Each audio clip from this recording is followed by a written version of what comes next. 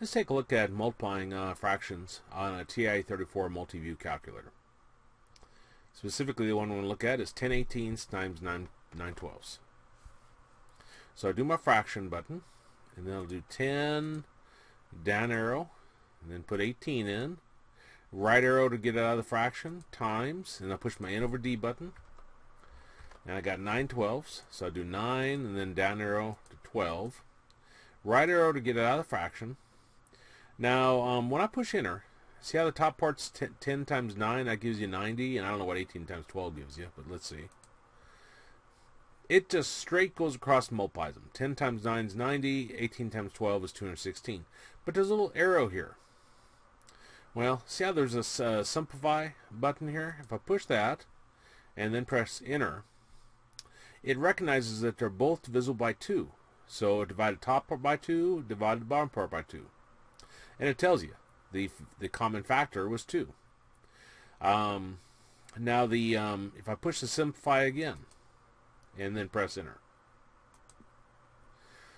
it recognized that they were both probably divisible by 3.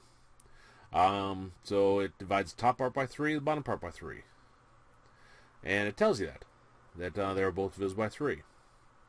And if I do simplify again and press enter, gives you 5/12 because that 15 and 36 are both divisible by 3. So that gives you 5/12. So this calculator does a little bit more. Instead of just giving you the answer directly, it helps you to learn. It tells you how to simplify the fraction. Now, it doesn't go with the greatest number that divides in top and bottom.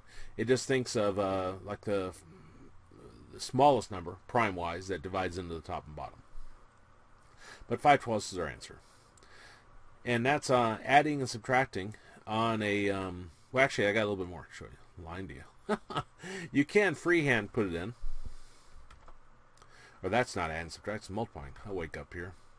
If you're going to put it in freehand, you have to do your beginning parentheses, then you do your 10 divided by 18, closing parentheses, times, beginning parentheses, 9 divided by 12,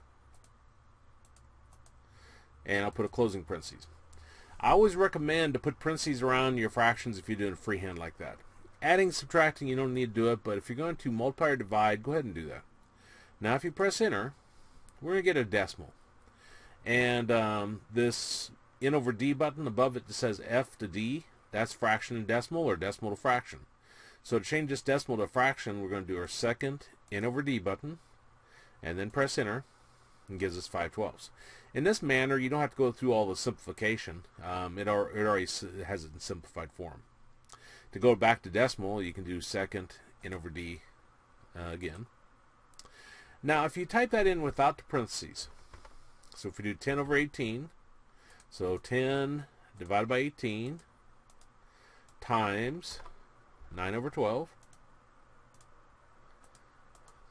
and then press enter, we get the same answer. And if I change it to fraction,